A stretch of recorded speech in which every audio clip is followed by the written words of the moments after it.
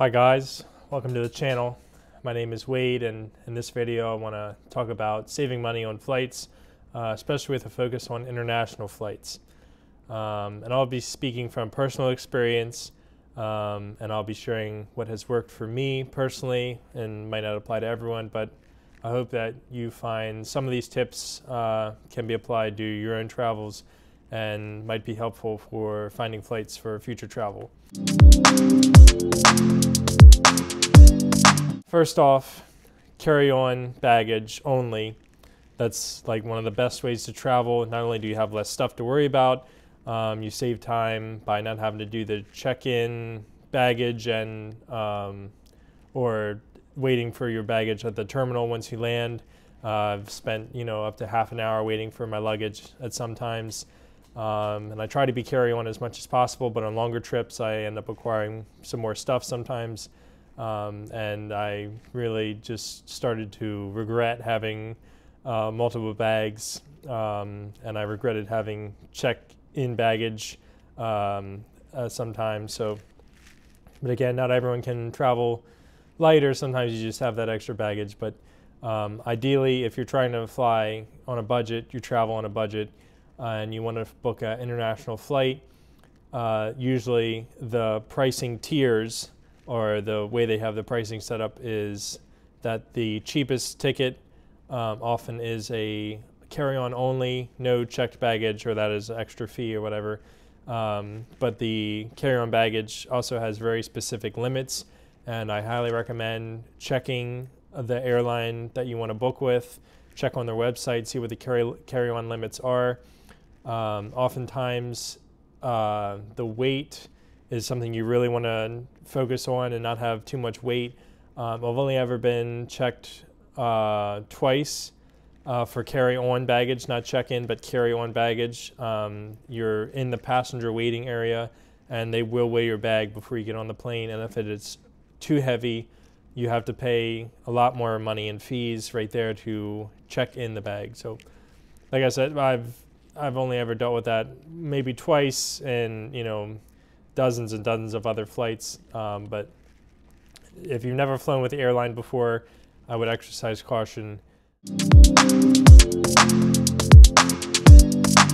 For looking for flights, I highly recommend Google Flights as the place to start your research. It has many helpful tools, and I will go there now and look. I really like the calendar function. You can use the calendar if you're a little more open-ended on when you're going to depart and see when a price is going to go up. I've based booking a flight several times on that factor alone. Just try to book or look ahead and see when the flight might be cheapest.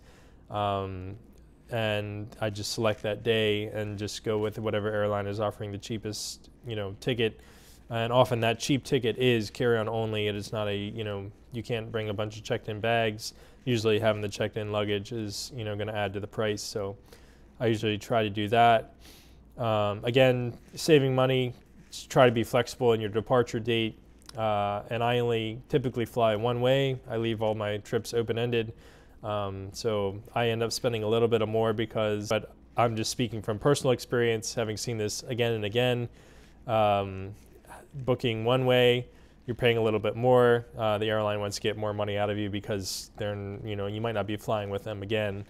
So just keep that in mind. If you're super open-ended, or if you know you're going to be coming back on a certain day, I'd recommend booking round trip with the same airline. If you've never flown with an airline before and it's a budget airline, I would recommend when you go to do the seat selection, if that is something that you want to do, I would recommend getting an aisle seat. Oftentimes the budget airlines have very tight seating, and you may end up feeling a little claustrophobic if you're in one of the inner seats away from the aisle. I happen to like flying window myself, but I had a couple times where I had booked into budget airline, had never flown with them before, and I got on the plane and sat in the seat and realized it was actually really, really uncomfortable. The seating was very tight, and I usually, like I said, I usually like to fly window, but the last thing you want to do is feel anxiety on a flight and feel claustrophobic, especially if it's a long flight, multiple hours. You do not want to be stuck in that situation. So like I said, if you've never flown with the airline before and they are a budget airline, I'd recommend spending a little bit more to make sure you have access to leg room or an empty space next to you, so you aren't feeling compressed or claustrophobic. And speaking of choosing seats, sometimes I don't really worry about that, but it really depends on how long the flight is. If it's like a really short flight, I try to get a window seat, but it doesn't really matter. If it's like a 3 to 6 hour flight, then I will try to get a window seat, especially if it's, we're flying over places I've never seen before from the air. Happen to really value the window seat for that experience. If it's a longer flight, 7 or 14 or 20 hours, then I would just recommend getting an aisle seat. Again, during that long flight, you're going to want to get up, stretch your legs. If the person is asleep next to you, you don't want to be waking people up, or sometimes that does happen. I mean, we're all sharing the plane together, so sometimes you may have to wake them up. But if you want to reduce discomfort and, just try and minimize, disrupting people, if it's a really long flight, chances are it often might be at nighttime too, so having a window seat won't really matter anyway, because people want to have the blinds closed. So yeah, the longer floor heights, the longer haul flights, I would really recommend, if it is extra, pay a little extra to get an aisle seat. Long haul flights usually are multiple aisles, so you have more options. But yes, definitely I would recommend, if you're traveling alone, get an aisle seat just for yourself. You might have to be letting people pass you, but in my experience, yeah, the aisle flight on the long haul planes, like I'm talking 14, 17, 20 hours, the aisle seat is probably your best bet. So yeah.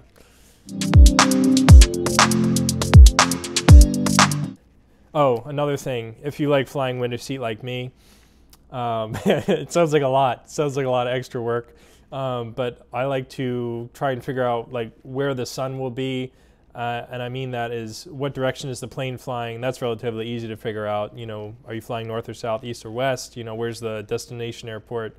And then figure out, is the sun going to be in my eyes, or is the sun going to be behind me, so I can get nice views, not have discomfort, the sun beating down on me. Like I said, that's going really into the details, but I have been in a situation where I just embraced the discomfort because the sun was in my face, but I really wanted to look outside, but it wasn't ideal. So yeah, that's just one extra thing. If you're really, if you really want to figure out what's the best window seat, make sure the sun is not going to be hitting you in the face, based on the time of day during the flight.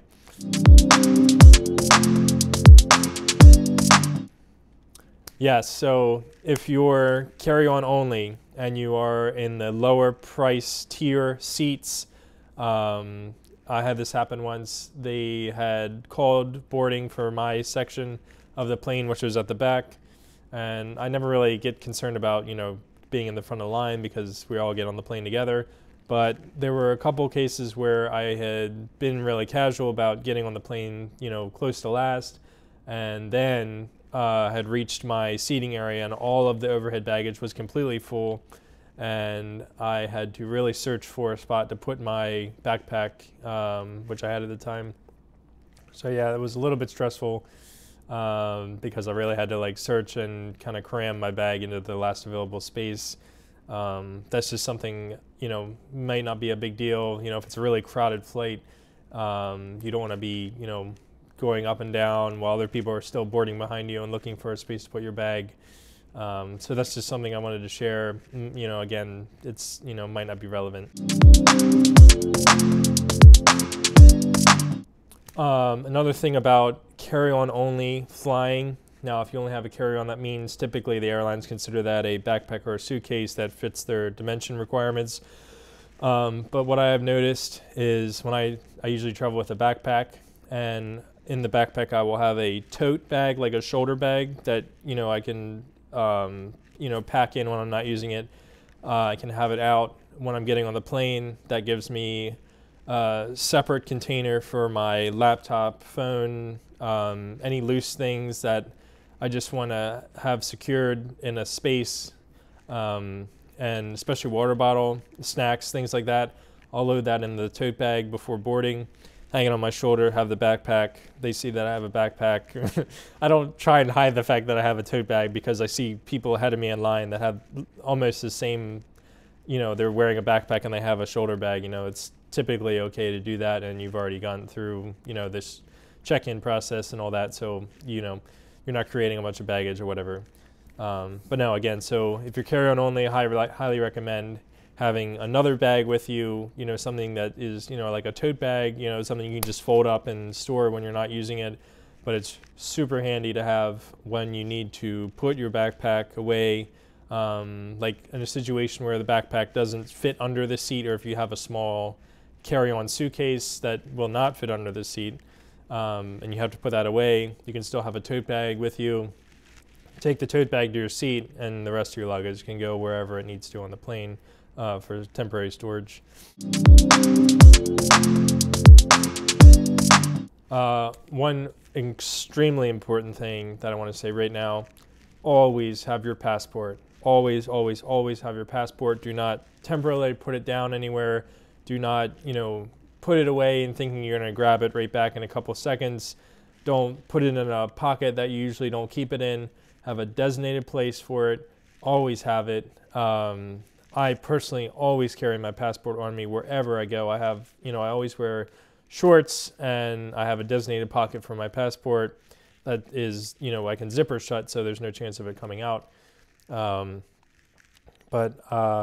Yes, I had one friend, she had like a big zippered wallet, and she kept her passport in that, and she had gotten off the plane and realized that she had left the zippered wallet in the back of the seat in front of her.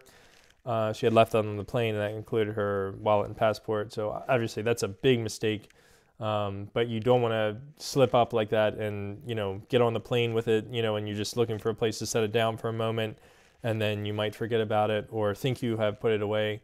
We all know that, we get tired and a little loopy in the head sometimes if we've been traveling for many, many hours. Sometimes we're exhausted. Just make sure you never have to think about it. Just like your phone, you're usually always know where your phone is. It's going to be in your pocket. Just make sure you always have a space for your passport, because you don't want that to be the thing that holds you up in transferring at an airport or whatever the case. That is a crucial document that you always want to have tracked. You always want to know where it is. So I just want to emphasize that the most. The passport is your most prized possession when you are traveling, no matter what. Obviously international, but yes, make sure that you have a system where that is foolproof, and you always know where it is, and you always have storage, a special place for it.